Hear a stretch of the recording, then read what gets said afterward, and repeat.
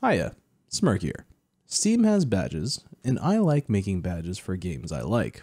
Sometimes those badges give me coupons for games, and sometimes those coupons bring me somewhere interesting. And today, I'm here to share where one took me. Today's game is called The Princess Adventure. It was developed and self-published by Falcon Dev. It was released on November 8th of 2018 and normally costs $6 US. The game doesn't have enough ratings for a store rating, but after checking out the 8 total ratings we have, there's 2 positive and 6 negative, leaving this game with a 25% recommendation rating.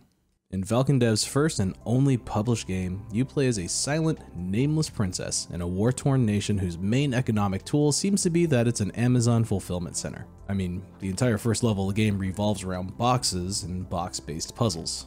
Look at how much care she puts in when she throws those boxes. It's just like an Amazon delivery driver. Anyway, another nation sends a prince to achieve peace between the two nations. Not sure exactly how, they don't really get to that part.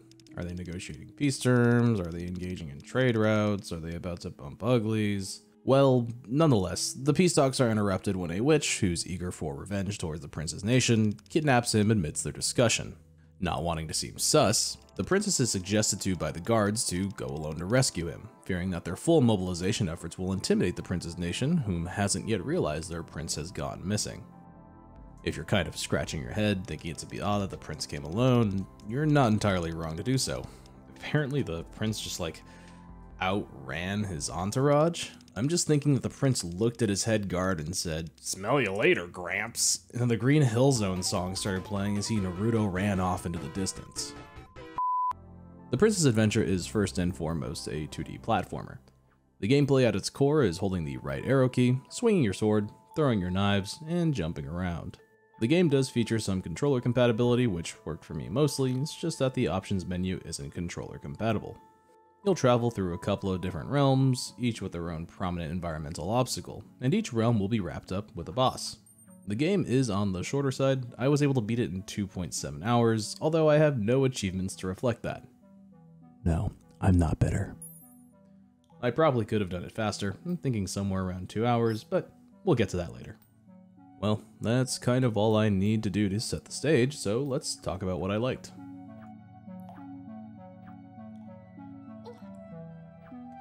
The game's visual art, particularly its environmental art, is its strongest asset, but most things look great. I did run into this one lad who didn't have his head connected to his body, but everyone else seemed to have their life sorted out. The cave level is a little more drab than its counterparts, but it's a cave, so I guess I'm not sure how much depth I should be expecting. Also, the swamp biome randomly features these saws. Could anybody here guess why there are saw blades just floating around in the swamp biome? It's never explained, but I'd love to hear your world-appropriate justification as to why they're here. Also, some of the saws weren't attached to the railings, but those are probably just details, I suppose. Trailing that, the music was largely okay. The level songs are all fitting and distinguishable from one another. Except for one! The bosses at the end of each realm share the same boss song, and I unfortunately think the boss song is the most unfitting song in the game's soundtrack. You see, or hear, there's this melodic bell or chime sound that sort of plays against the dangerous nature of the encounter. It just seems a little too lighthearted.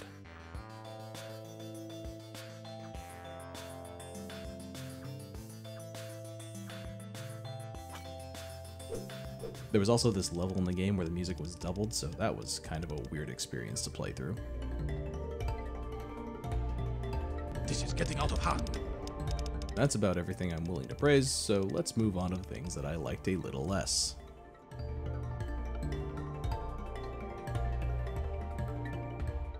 To start off with the lesser of the evils, I'll start with the bugs. I ran into 2 game-breaking bugs, one reproducible but avoidable, and then one that just randomly came up near the end.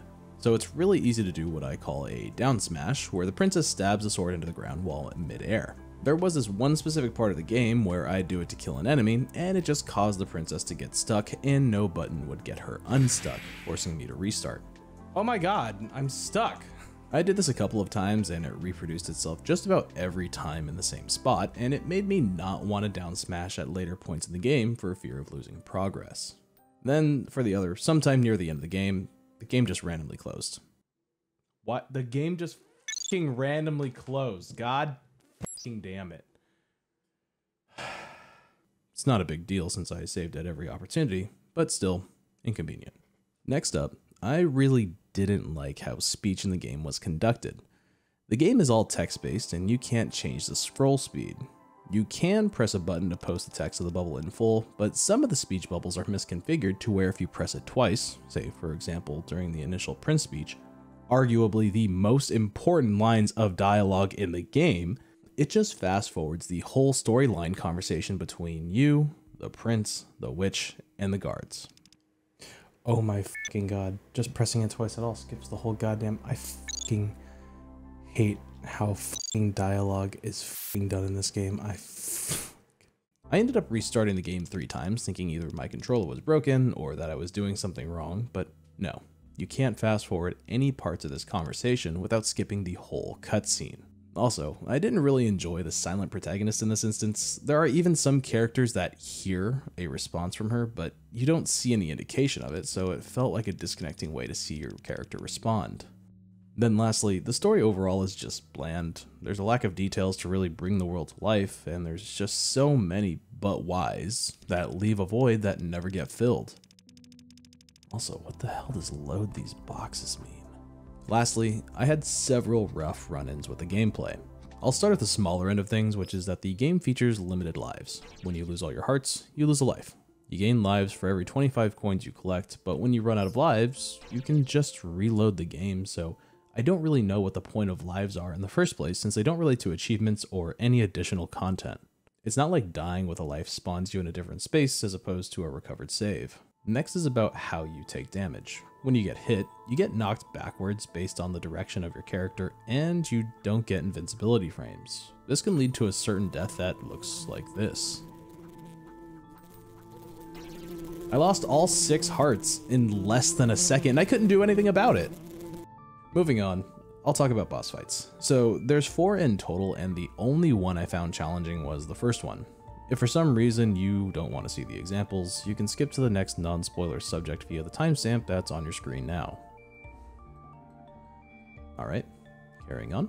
The middle 2 were incredibly simple. Oh, it's a fucking moderately large skeleton. Actually, he's not even that big. Oh, he's a floating head. He's invisible? Okay, I'm blocked by an invisible wall?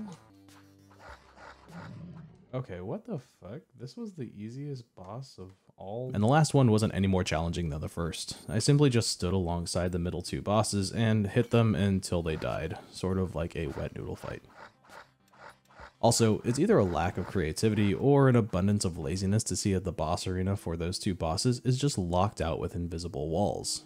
Okay, and now for the worst offender of them all, and I couldn't figure out if this was a bug or if it was gameplay related, but I felt it was closer to the latter. So there are some parts near the end of the game that require some pretty precise button pressing since you can jump off of walls and there's no ground below you. There was this one section where my inputs didn't seem to register. I was so convinced that the game was failing to accept my inputs, I propped up an input checker on my OBS client, and I felt pretty reassured that for one reason or another, the game just wasn't accepting my input and I couldn't figure out why. It was the biggest point of contention in my gameplay experience. No, f you video game! As a couple of honorable but lesser demons, I didn't think I could pick up the boxes, so I was trying to move them with my body, which required a lot of patience for this puzzle, and then I accidentally picked up a box, and my life became so much better. It was at that moment I realized what the game meant earlier by, you can load these boxes.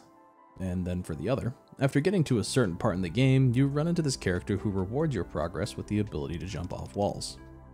Mind you, I had this ability since the tutorial level, albeit I discovered it by accident, so not sure exactly what that was about.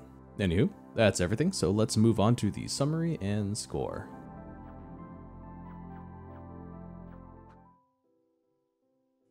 Alrighty, to recall things I enjoyed most about this game, I enjoyed the environmental art the most of it is well designed, the shading is excellent, and the distinction between the foreground and the backdrops and all of its accessories are pleasant and cohesive. Then lastly, I thought most of the music in the game was nice and fitting. Except one! For the things I enjoyed a little less, the game had at least one game-breaking bug and a crash that I experienced. Following that, speech was implemented poorly with no regards to scroll speed, and the storytelling was pretty bland and missing a lot of details. And the game can't seem to decide if the protagonist is silent or not, since it seems like she responds without your knowledge. Then lastly, the gameplay has plenty of rough patches due to the dearth of deliberate designs, such as the lack of purpose for the limited life system, or the absence of recovery or protection tools when taking damage. There's also the experience that 3/4 of the boss fights in the game aren't difficult, and then the failed recognition of inputs that led to being the cause of multiple deaths.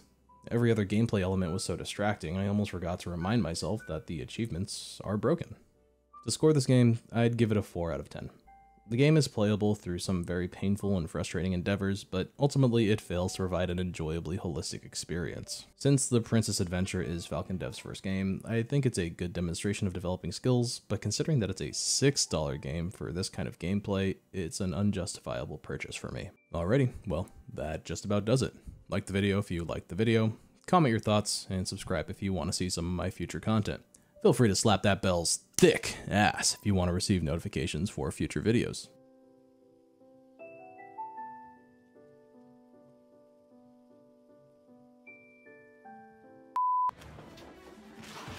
Oh my fucking god.